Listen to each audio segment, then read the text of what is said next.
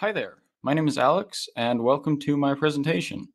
Today I'm going to be taking a look at freecad's fasteners workbench. This workbench is intended to be used for adding fasteners and threads to your freecad models. I'll walk through the basic usage of this tool, as well as take a look at a few of the more advanced features, then finish off with a discussion of how you can get involved with the workbench's development. The Fasteners Workbench is hosted on GitHub at the repository shown on this slide. Links to the code, as well as all of the examples I'm going to use today, and some other related items will be in the final slide of this presentation. The workbench is developed and maintained by a sizable group of people, including myself. To add the Fasteners Workbench to your FreeCAD installation, I recommend using the add-on manager. First, let's look at the basic usage of the workbench.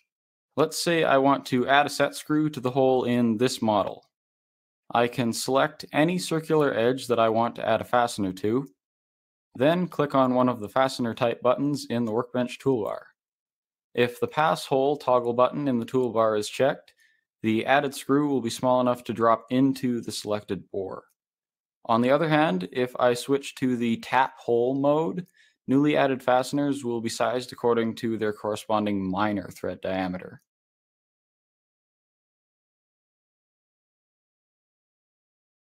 If I want to change the properties of an existing screw, I can select it in the 3D or tree view, then use the Properties Manager panel to update the length or the diameter or the type of the fastener.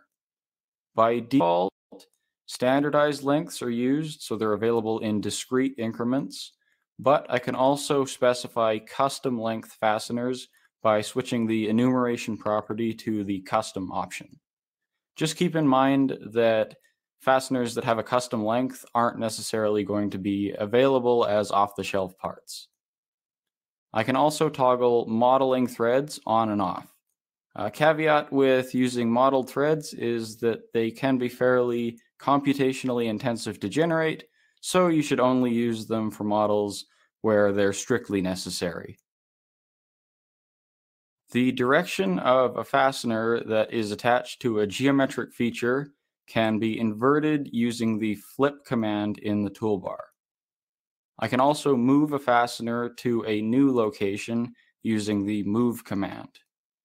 Changing the offset parameter in the properties panel will move the screw along the central axis of the attached feature.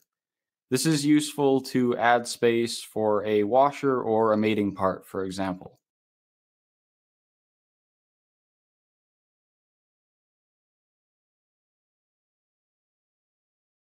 Another feature of the Fasteners Workbench is a set of commands to add modeled threads to existing parts.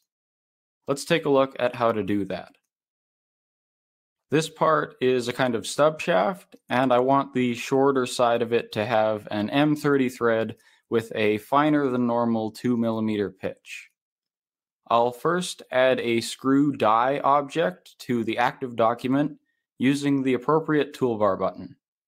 I can change the diameter and the pitch to match the shaft that I want to create, and I will set the length property to be as long or longer than the section of the shaft that needs to be threaded. I'll also make sure to change the object to use real modeled threads. I can then use the transform tool to position the thread cutter in the correct location relative to the base part.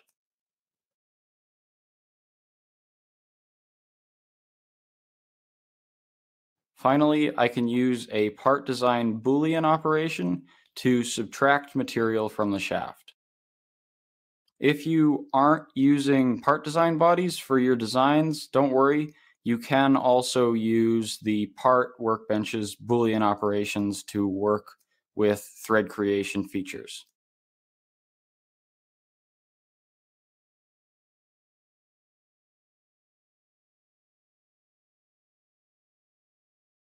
Let's take a quick look at some of the secondary functions of the fasteners workbench. The Bill of Materials command allows you to create a spreadsheet listing all of the fasteners that you used in the active freecad document. It should correctly account for any duplicates and linked objects, and will list each used fastener by type and quantity.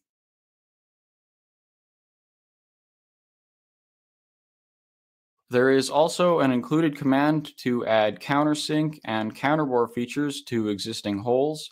However, for the most part, this functionality has been superseded or replaced by relatively recent additions to the part design hole feature.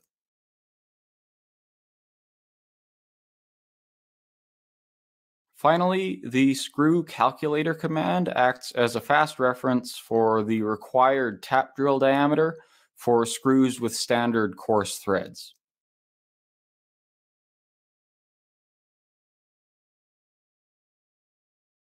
If you are interested in getting even more functionality out of the fasteners workbench, one way of doing that is to combine it with one of the available assembly workbenches.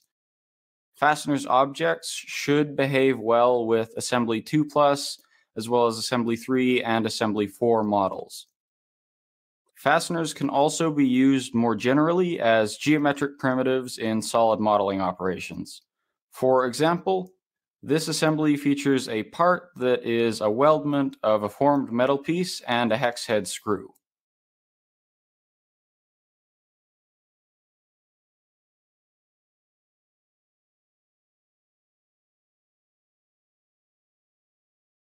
If you are interested in getting involved with the development of this workbench, there are a few ways to do so. If you are comfortable programming in Python, consider opening a pull request on GitHub to add a new type of fastener. We've put quite a bit of effort into making the structure of the workbench's code modular so that a new type of fastener can usually be added with only a couple lines of Python, as well as some CSV tables that specify the dimensions of the fastener. If you're not comfortable with programming, a well-written issue on GitHub asking for a new feature or documenting a bug is also appreciated. And that is everything I have to show for today. This slide has links to the Fasteners Workbench repository, as well as the main FreeCAD forum thread associated with the workbench. All of the examples I showed today were created with FreeCAD version 0.20.2 and are available to download. If you have any questions about this talk or the workbench, feel free to reach out to me via GitHub, the FreeCAD forum, or by email. Thank you for watching.